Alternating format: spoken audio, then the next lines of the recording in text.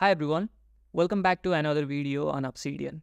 In this video, we are going to learn how you can create a homepage setup that looks like this.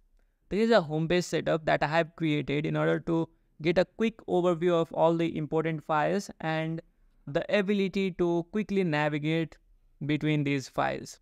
Here I am sharing everything I have done to create this homepage setup. If you want more advanced type of setup, then I have also created another video called as Obsidian Dashboard Setup, Plan and Track Your Life in 2024 with Obsidian.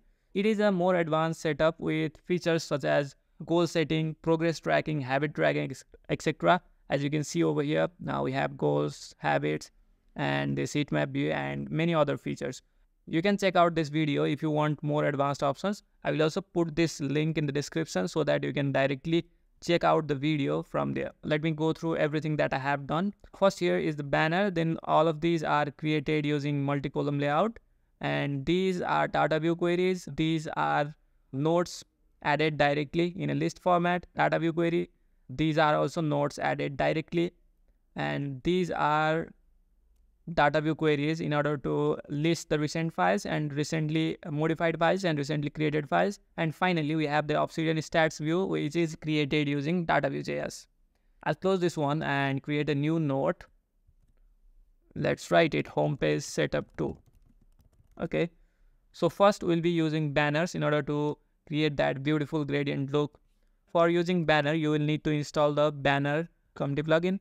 If you have installed, you can go to options and you can enable the gradient banner style, which looks better than the solid option.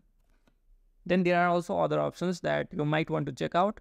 Now you can go to command palette and search for banners. And you can see here there are different options for banner. You can add or change emoji icon. You can paste banner from the clipboard, lock or unlock banner position, add or change banner with local image. So I'll just use the paste banner from clipboard feature. So I'll just go to browser and search for 4K wallpaper, sunset, or something like that. You can choose a wallpaper or choose an image that reflects what you want to see over there.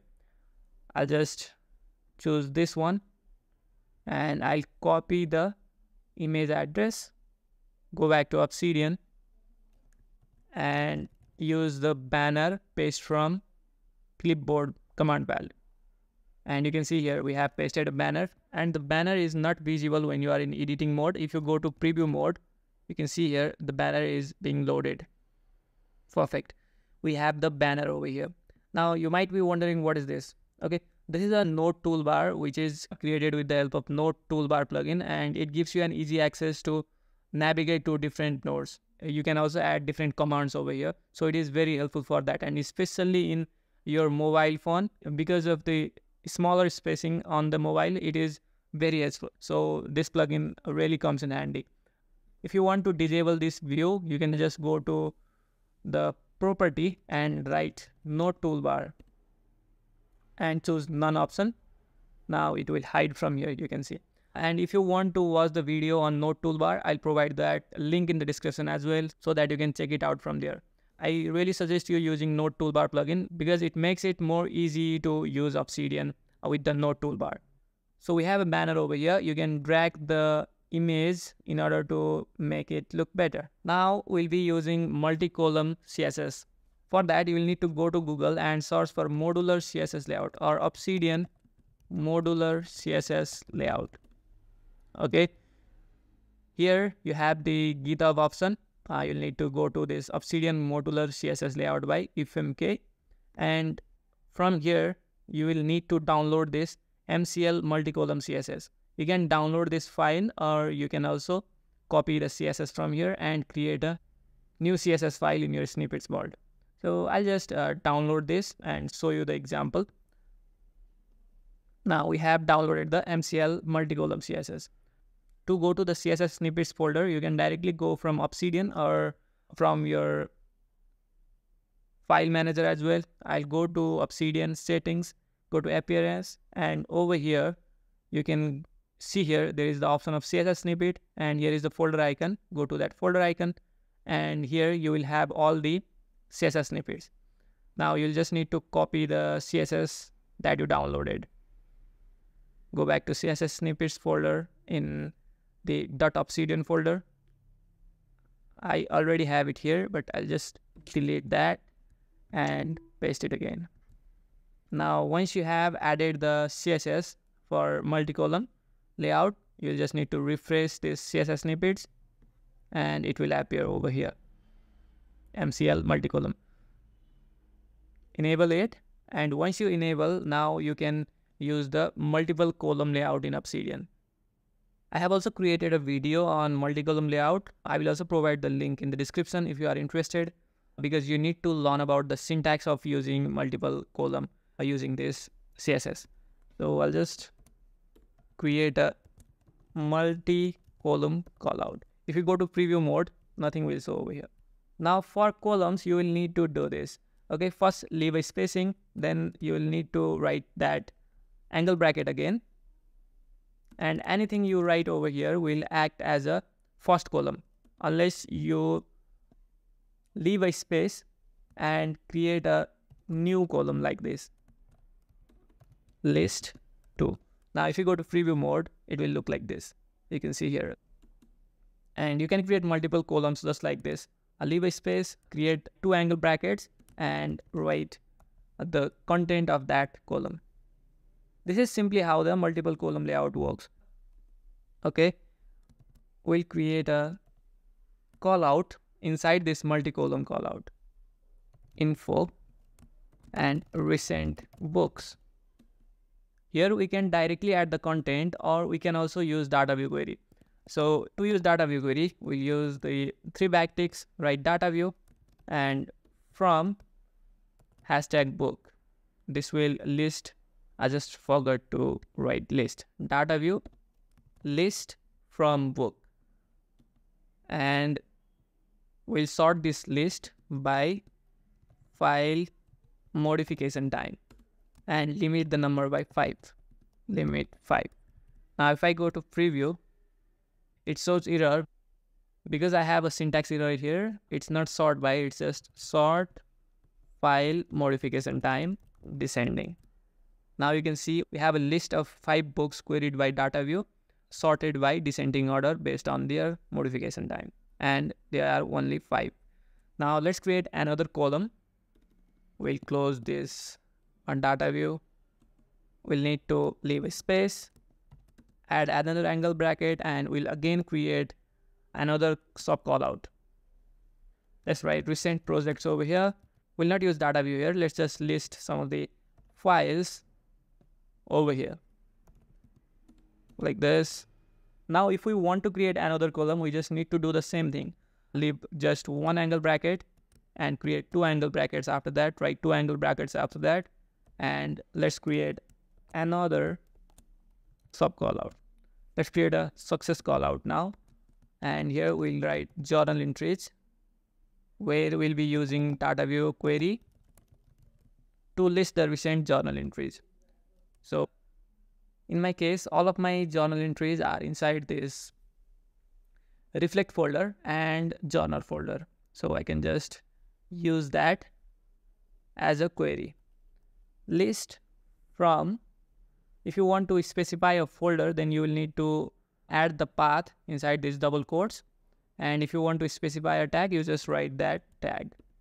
Or I can just use dailies, which will list all the nodes from daily tag, but it will not list nodes from weekly and monthly nodes. So I will use the query from folder path, that is 003 reflect journal. Now if I go to preview, you can see here we have the list of files from 2022. I'll need to sort these files by file modification time descending. Okay, perfect. Now we have these files, September 26. Great. This is the first row of multi-columns that we have created. Similarly, you can create as many columns as you want based on what you want. If you want to add more information or more important files over here, then you can definitely do that. I'll show you by adding one more row with 2 columns for recently updated files and recently modified files. It is simple. The Dataview query is simple. Let us create a ruler over here and write create a multi-column. Now we'll create a to-do callout with the title recently updated. We'll use Dataview query from the whole root folder, list from the whole world, and we will sort them by file dot modification time descending, and limit the file number to 5. Let us see what we get. Okay, now let us create another column for displaying recently created files. Recently created. Now we can do the same. We can use the same Dataview query. Dataview list from the whole world and sort by file. And here you will need to use the file creation time and descending. File dot ctype descending. Limit the number to 5. So what happens when you do not use this limit feature is that it will display all of the files in your world, and this might cause a little lag based on the number of files your world has. My world currently has around 2000 nodes, and if I do not use this limit function over here, then it would just lag the Obsidian app in itself because of the query and the large amount of data Dataview plugin has to process through. So I'll just in the Dataview query.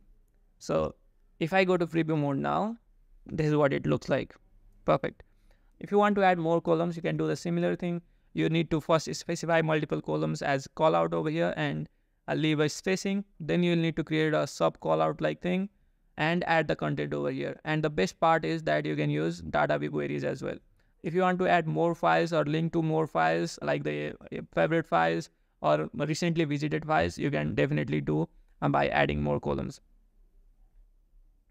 One last element that I showed you in the beginning for the home page setup was the stats view, Obsidian stats view, and I created this by using Cloud AI. Let me go back to Cloud and show you the chats. I saw someone on Discord who had made similar stats view, but there was no code. I have asked him, but with the help of AI, I was able to get this snippet. So I wrote here in Obsidian using Dataview and Dataview.js, I want to display information like you have been using Obsidian for X amount of days and X amount of nodes and X amount of tags. And it gave me this JavaScript code using Dataview.js, and it worked perfectly on the first try. And I just used that code. You can see here. I will share this home dashboard file along with all the code snippets that I have used in my Patreon. It will not work as it is, but you will need to make some changes. It will work for the Obsidian stats because it is same, but for other things like Dataview queries where I used queries from a book tag, if you don't have a book tag, it will definitely show an error. I have directly written the names of the files. These files definitely won't be in your world, so it will not open. It will show you the option to create a new node. You can create a home dashboard like this either yourself, or you can just copy all the elements from the file and make the necessary changes. Like you can change the Dataview code, you can change the list of the files over here like that. So this is all for this video. I hope you found this video useful, and this video will help you to create a dashboard view that looks better and that allows you to easily get a quick overview of all the important files in your world and easily navigate to those worlds. One final thing that I forgot to tell you is that you need to install homepage plugin in order to make it more effective to use this home dashboard. Okay.